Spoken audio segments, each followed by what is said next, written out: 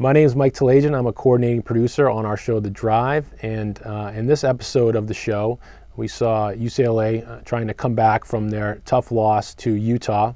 But we also saw a little story on a charitable foundation run by Jim Mora and his wife Shannon. And so for Overdrive this week, we're going to take a little bit closer look at that.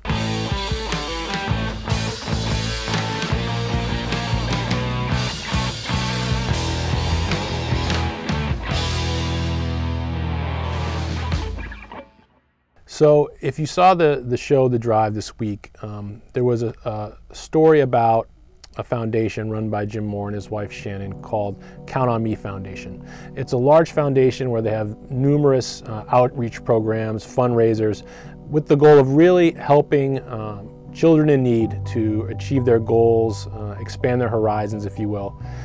And one of the programs that they run is called Bus to the Bowl, and that's where UCLA football is directly involved. This week, it's kids from the Watts Willowbrook Boys and Girls Club who get the VIP treatment.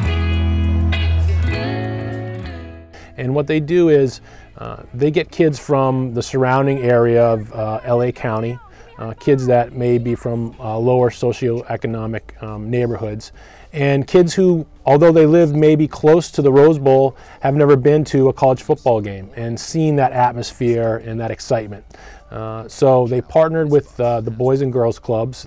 They provide transportation on buses, lunch, activities outside the Rose Bowl, and then of course a ticket to the game. So I think it's inspiring for them, and it's also just a day of fun to do something different that they don't normally get to do. I am writing a book right now. It's sort of a love/mystery story.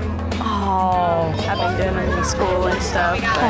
Are you going to let me read a little bit? Yes. A little insight? We're just hoping that we can provide an avenue for these young people to feel good about themselves. If you feel great about yourself and if you have a sense that you count, I do see that individuals, especially at the young ages, understand that they can reach their potential. It's neat just being involved in the Drive and being able to see some of the programs that the university is doing to help others. We all see the highlights and the games, but what you don't see is these very busy people taking time and sometimes money and effort to help other people that could really use it. So that's pretty neat.